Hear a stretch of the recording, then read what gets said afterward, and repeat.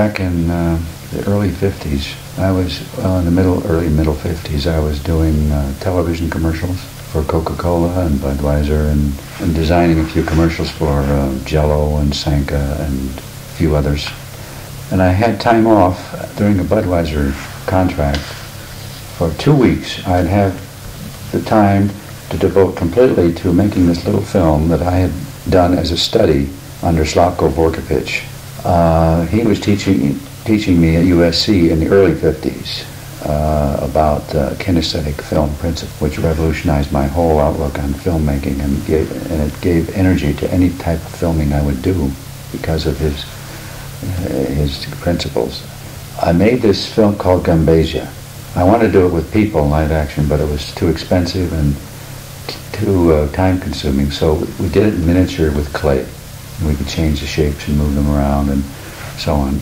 So I decided to make it first as a study of the effects of movement and shape and color on the nervous system through the eye cells that he was teaching us. And I did this 4-minute film called Gumbasia. I showed that I was teaching a little later in Studio City at Harvard Military Academy then. It's now Harvard School. I was teaching and tutoring a fellow in English who happened to have been the son of Sam Engel, who was a producer at 20th with Daryl Zanuck. He was producing films with Sophia Loren and all the big stars, Loretta Young, Cary Grant, and so on. He had me bring it over to the studio, this little 16mm color picture. He took me into this big projection studio. It looked like a theater. And there was just he and I and the projectionist back in the room, and he saw it once, and then he got up and started pacing back and front because he wanted to see it again. And they were rewinding, and he paced back and forth in front of the screen, saying, "Art, here's a guy he invented Charlie Chan series, and then of course produced all these others, and he was making millions of dollars. I was making $150 a month teaching at the time." He says, "Art, you and I have got to go into partnership. I've been wanting to improve." And then I had visions of working with people like Sophia Loren, and making films, all the stars. Then he said, I want to improve the quality of television. So can you make little characters out of that clay and have them move around in stories? And she said, yeah. So he had me go back. We formed a partnership. I went back and formed characters that would be practical. I had to work out the ballistics, of clay. They would melt under hot lights, and they'd disintegrate as you animated them, and they were hard to stand them up if they were too thin, and so on. So we had to I made this very simple to duplicate character, Gumby and then Pokey, as the stars. So we could duplicate them very cheaply and very rapidly. And that was the reason we made him that shape. I wanted to give the shape a little character, so I thought of my father's picture on the wall where he had this big cowlick that amazed me as a 5-year-old, and it stuck in my memory, and it stood out as unique. Ronald Reagan used to have a little bump like that, but not so pronounced. And so I put that on Gumby as a bump. I found out later that in Buddhism, that's called the bump of wisdom, only it's usually in the middle, not on the side. Instead of trying to remold him and reconstitute him, it'd be much faster just to have another one on a tray. A tray of Gumbies we'd have beside us as we animated. Just set him in place in the middle of a movement. See, very easy to do. We didn't do replacement type of animation. I didn't like that. It was too mechanical. They did that in Europe a lot. Still do. Where they'd have, say, 24 faces and bodies. It takes away from the life uniqueness of every movement. Because when you move and push clay, it takes a unique shape that you cannot duplicate. And so it just flows, and it's full of surprises. And I think that's another thing. A key to the appeal is that Gumby is full of surprises, that kind of animation. It's not all mechanically planned. Of course, that was the basis for Gumby's appeal in the beginning as well, only it was for children, and the children sensed it, and parents, many parents did too, but I call it trimensional animation, that you play on the senses that pick up the 3D feeling, the concrete feeling. It's not abstract like cartoons. Cartoons are drawings that are flat and so on. People have a gut feeling reaction to not only this three-dimensional thing. I know you see puppet tunes of George Powell and from Europe, Lou Bunnan. It was Lou Bunnan's Alice in Wonderland back in the 30s that inspired me.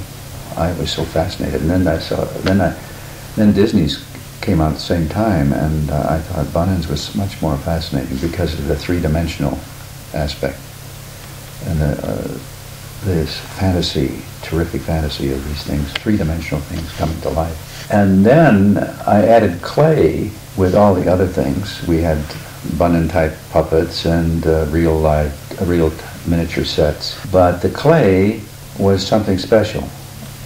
It's another symbol, too.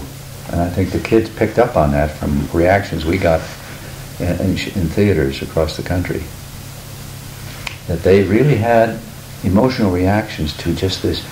They were frightened that Gumby was not going to get back into his original shape if he got out of shape. And that scared them, or they got a thrill out of seeing it change into a boat or change and flatten out into a puddle and so on. I realized then, I didn't realize this years ago when I was making it, but after getting in touch with the people that loved Gumby and loved our creation, that the true subconscious reaction was to the clay, and of course to the character, but to the clay underneath the character, and that was symbolic of themselves, of their true self, their true nature, which is change. Gumby is a symbol of our true selves. The Indians call it Atma, the basic soul self, but we are the same. We don't change, but yet we do change. See, Gumby is the same, but he changes. He appears to change. And yet in your mind, Gumby's still there. He's still the same. And he can come back and show you that he's still the same shape. And that is amazing to me, because I think people pick up on that in their subconscious, that here is a basic truth about themselves, that they are immortal, you might say. It tells the kids not to worry, that if they get out of shape, that they can come back to, they don't lose their real character, their real self, by going out of shape. If they grow from a little boy to a big boy and a big man, an old man, anything can happen to them to disfigure them and so on, and they can still be assured that their true nature and integrity is intact. I always did the voice for Pokey, except in all the first 80 or 90 films. They speeded it up. Dallas McKinnon did the voices for Gumby. Later on, they had a woman do Gumby's voice.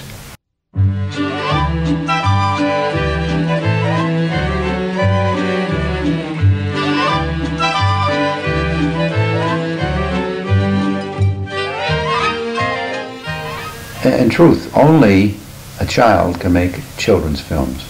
We can listen to children and see what kind of stories and films they would make and do it, but we can't really.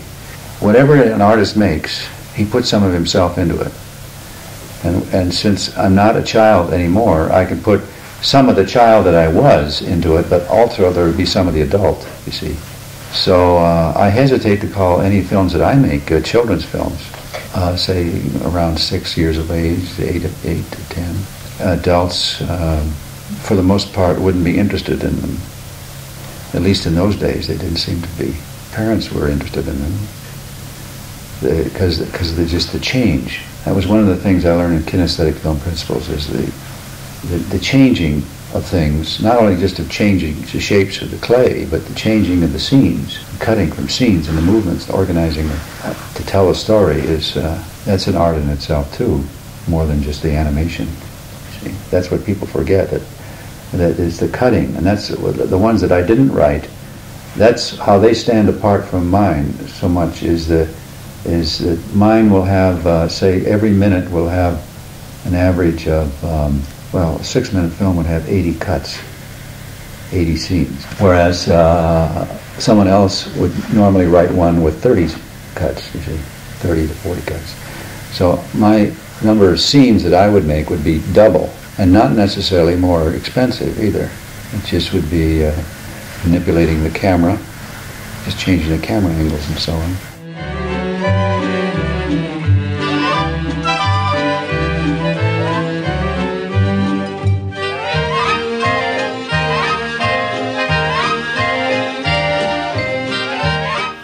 There was a lot of stress. I had brought my wife into the business as my secretary. She took care of the books and the typing of letters and so on, while I handled the creative part and directing and so on. But it got into a situation where I had to leave because while there was a lot of conniving that went on with a salesman who went into cahoots with her and the lawyer, and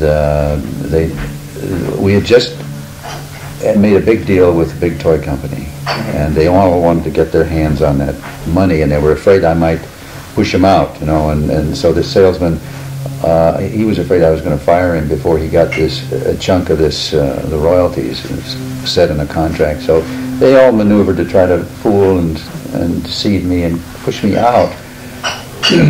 And they made it so unpleasant that I decided to just take a leave of absence and just leave the situation, live off the royalties for a while, and I went through all kinds of therapy as an adventure to become a better director. I was hoping to, people said it would increase your creativity to get in touch with feelings, and so I tried out all kinds of these therapies and so on, group therapy, etc. On coming back, I discovered that here these people were making all this money on Gumby and really not respecting Gumby. They didn't know what Gumby was all about.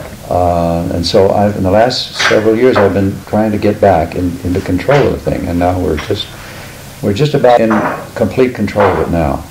We're just there's one contract that still has to be signed, which the lawyers are preparing, and that'll give me the complete say-so on how things are run, and I'm starting my whole thing over again. You know, it's amazing. Normally people would think of retiring at my age, but I'm all excited about getting started on a new career. We have a script for a movie. I sat down and wrote this script, and it was just inspiring, and it was more exciting than any Gumby script I've ever done. And it was a feature-length film, 100 minutes worth of Gumby instead of just 6 minutes. And it has the benefit of all the therapy I went through, all the mind-expanding awareness efforts, and all the experiences I went through with my children and my divorce, and that improved my creativity. It enriched me so that my creativity is enhanced. This business of senility has been overplayed in the past, and I suppose it is because of the poor diet of Americans. They've suffered from senility. Nobody could have told me earlier. There's just no way of changing the past or telling you what to do, because each person has a unique amount of awareness, and you're going to do what you have to do. So have you covered the waterfront? Yeah, I think I have.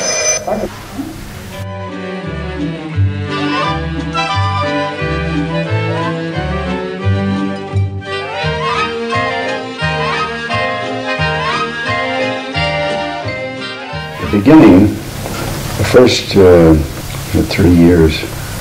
or 4 years, I had a studio in Hollywood on Hudson Avenue in Santa Monica, Hudson and Santa Monica.